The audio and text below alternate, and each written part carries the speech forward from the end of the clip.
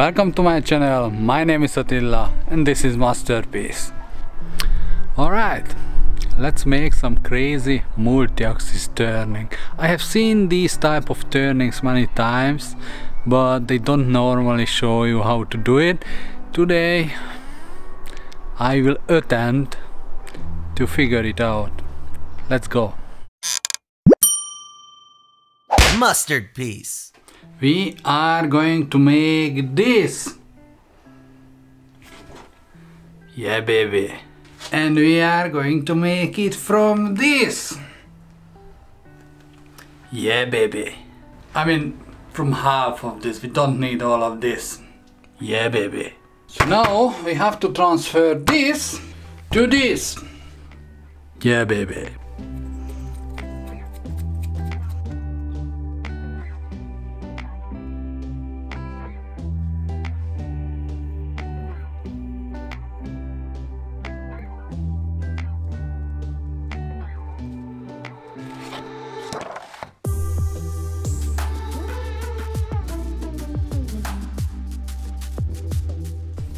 The only thing I need is these 3 points accurately, nothing else. This one doesn't matter, none of these matter, only I want to cut it and that's why I draw it on. Unfortunately none of my machines are large enough to cut this block, so and so.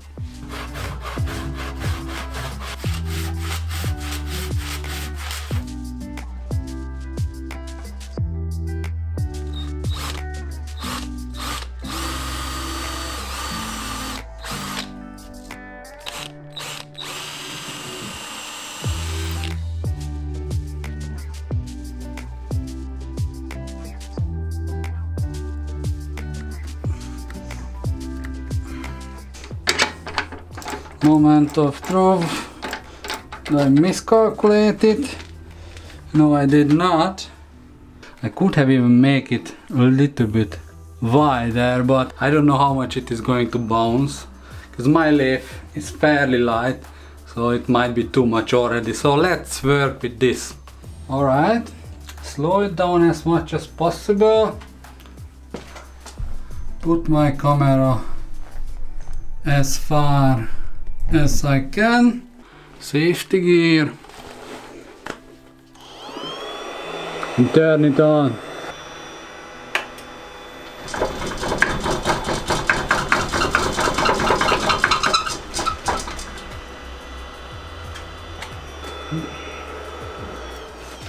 Okay, too much weight, it's not going to work.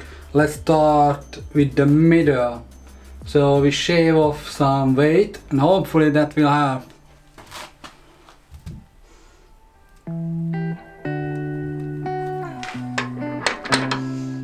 Okay, try it again.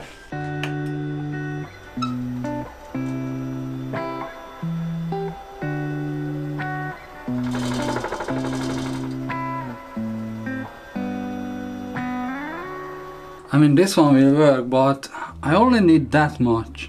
Plus the mortise, so probably I could cut off that much and that would reduce the weight greatly.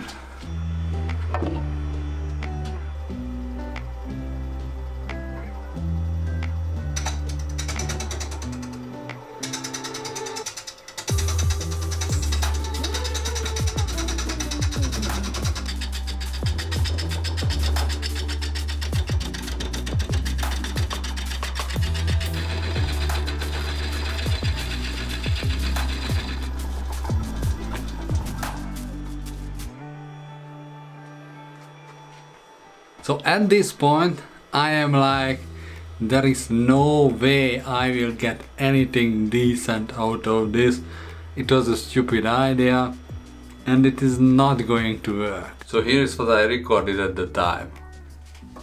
Well, I am struggling with this a little bit. I am figuring it out as it goes and I'm not sure what's the best way, but I am not ready to give it up just yet. So let's continue.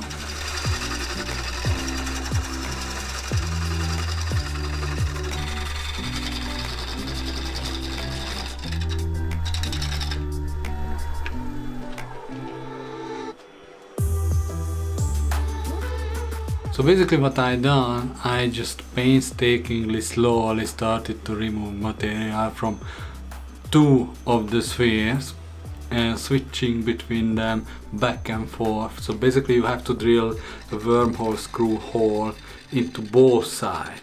So yeah, that basically did the trick, but I also developed a simple technique that will help you to speed up this process a little bit. I will show you in a minute. Let's get back to the video.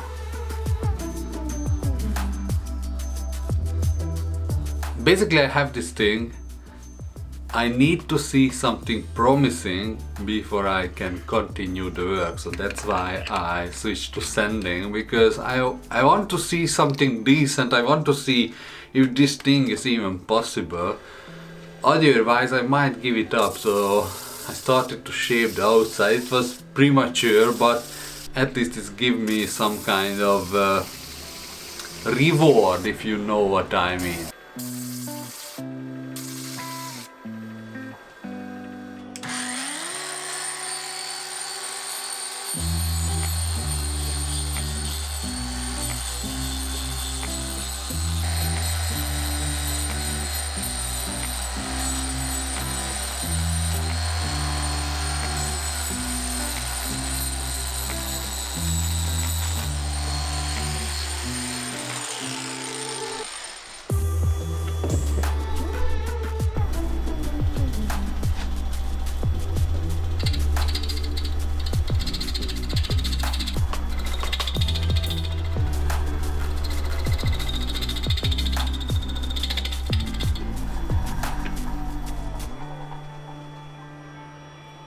So here is a simple trick that I picked up during this project. Obviously certain parts of this sphere cannot be turned because there are three stuck together and it's not circular anymore. So let's go back in time to the day when I recorded this video. I have a crazy idea that I would like to try, and we will see if it works or not. And if it works, it's going to make things much better. Let's try it. Curved tool rest with a platform hot glued to it. So I grab my rotary carver and I put it flat on the tool rest. And don't move the rotary carver, you only move the piece that is in the chuck, and this way you will create a circular motion. So first I started with a spiral cutter, but then I later realized it works much better with the extreme coarse circular burr, and it even works with the long neck angle grinder that I have.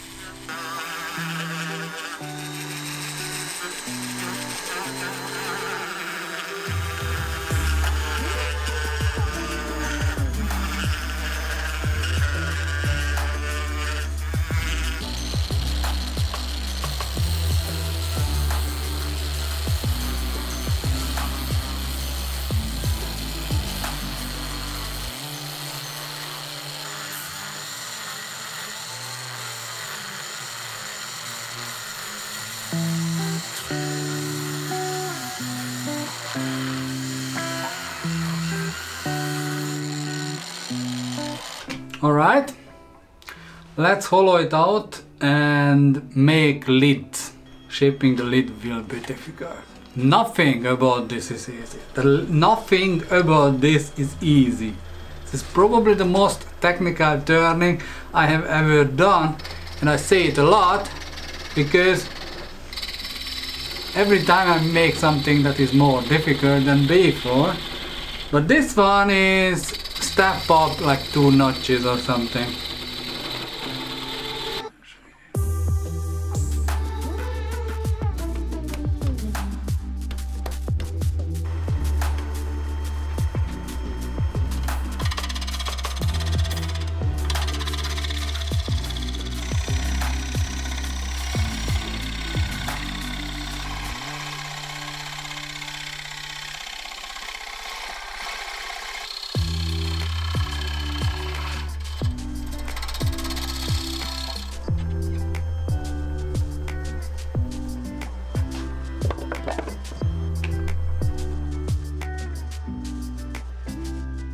By the way, off camera I am going to change the lids because I don't like them.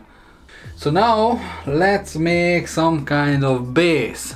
I am going to make bases similar to a goblet because that's kind of funny. Fits the design. You can see, let's see.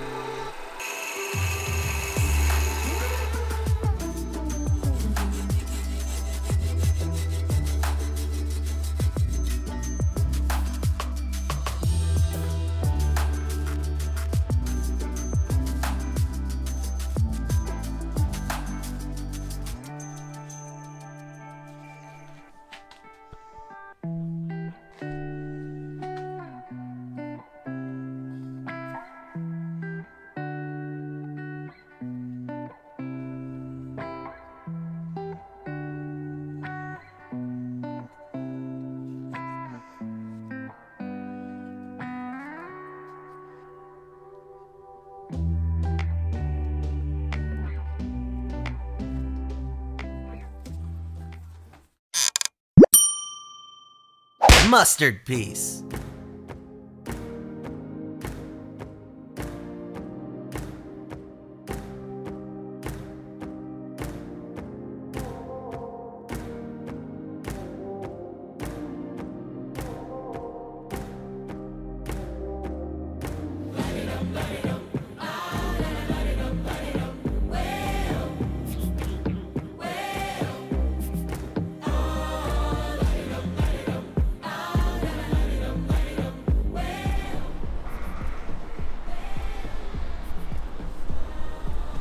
Thank you for watching.